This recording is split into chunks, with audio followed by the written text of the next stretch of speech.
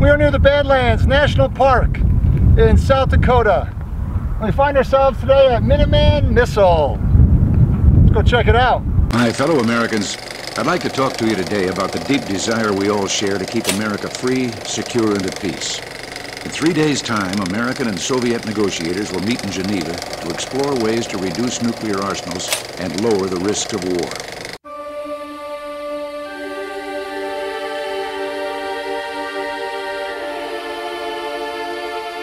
So we got some good news and we got some bad news for you regarding this vlog. Here's the bad news. When we were here about 5 years ago, the Minuteman Missile Silo Tour was unknown by virtually everybody. But now they have built this gorgeous new facility and they've advertised it, and the tours are filled for the entire month. So we're not going to get to go inside the actual command center. So the good news is that we were here 5 years ago, and I will show you some pictures of our visit down to that command center. Also, the good news is the visitor center is outstanding. We'll show you all the things we did inside, some of the displays, and then also tomorrow we want to head over to an actual silo itself that has the ICBM missile, of course with the nuclear warhead removed, still in its original location. We'll check that out tomorrow. Hope you enjoy this video log. It's the best I can do for you.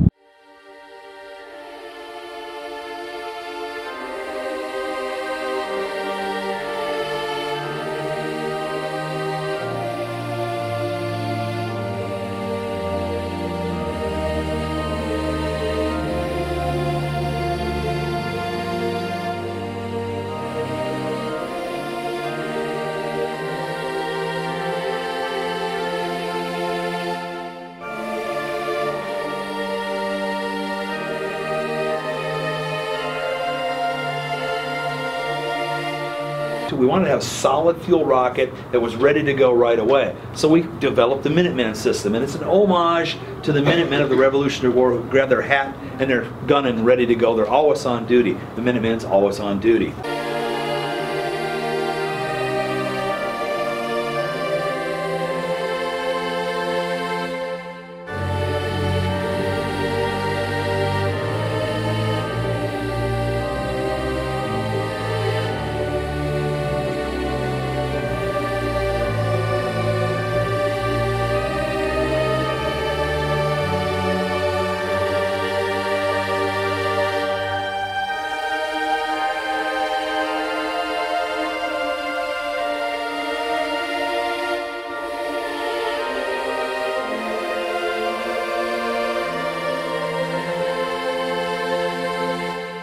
The reason they're in South Dakota is the easiest way to get to the Soviet Union was to go right up over the North Pole.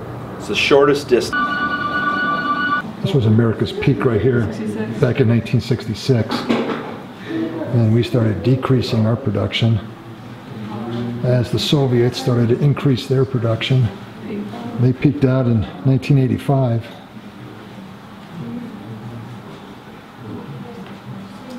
We began to disarm. When you come out of Badlands, you're going to drive 200 feet from a Minuteman missile silo that millions of people have driven by on their vacation and have no idea it's there.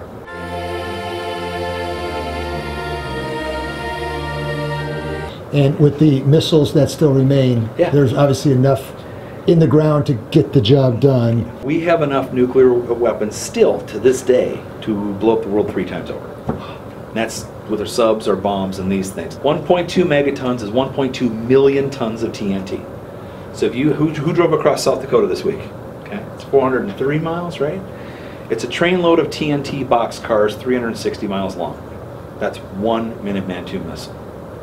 All the bombs dropped in World War II on all sides by air, including the 2 devices in Japan, is 2 megatons.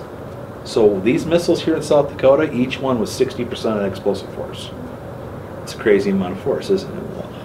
And the Soviets were 5 and 10 megatons, so huge weapons.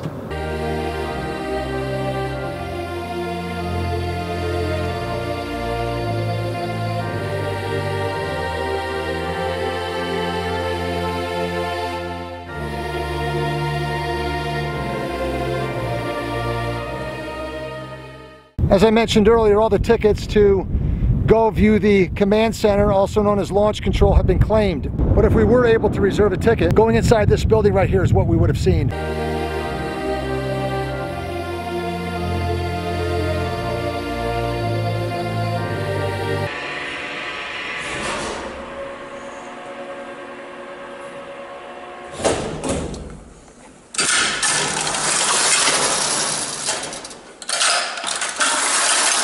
Let us pretend for a moment that we are the two missileers, and we have just received an emergency war order. An emergency war order is issued by the President of the United States. It is issued for one reason. We are being attacked. We need to launch our nuclear weapons. The nuclear war has begun.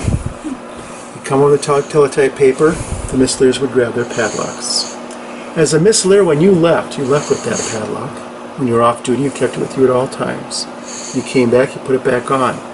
You're the only person that knows what the combination of that lock is. 10,000 possible combinations. In other words, no one person can get into that red box. It contains two keys and something called the cookie. What the cookie is a full piece of paper laminated shut. Can't tell what's on it until you break it. If this is an authenticated emergency war order, each missileer would grab a key out of that box. The deputy commander would grab the cookie, belt themselves here. The commander would belt themselves over there. The deputy commander would break that cookie, revealing an enabling code, which he put in the enabling panel, which enabled the missiles to be launched. The deputy commander would insert their key right there. The commander would insert their key right there. The keys had to be turned at the same time. No one person could turn those keys. Our missileers turn the keys, we get a second confirmation vote. Our job's done. Matter of fact, we don't have a job anymore. So the launch center is Delta 1. This facility right here controlled the operations to launch 10 different Minuteman missiles that were situated in about a 15-mile radius from this location. We're going to head over to one of those right now.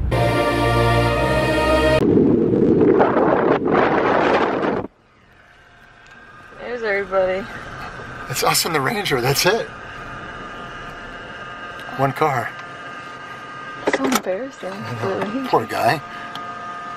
Hope he's happy that someone showed up for his tour. So you saw the video of Delta 1. That was the launch center, the command center. That command center had the capabilities to fire 10 different Minuteman missiles located in this vicinity. That would be Delta 2 all the way to Delta 11. Right now we are at Delta number 9. Let's go check out the missile.